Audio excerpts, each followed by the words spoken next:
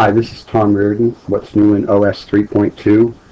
Easy conic graphing. Here we're going to look at circle templates.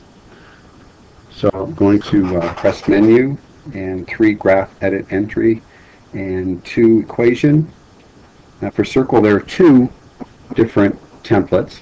Okay, the center radius, we'll look at that one first. So let's say x minus a negative 3 the quantity squared plus y minus 2 the quantity squared equals 4 squared. And it graphs that just fine. And let's look at the other template while we're at it.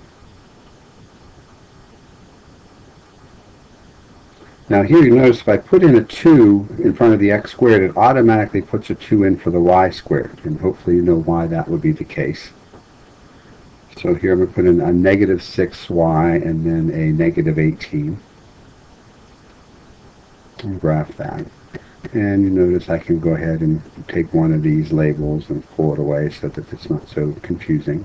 And they are color coordinated so you can distinguish between the 2 of them. And that is the end of the video.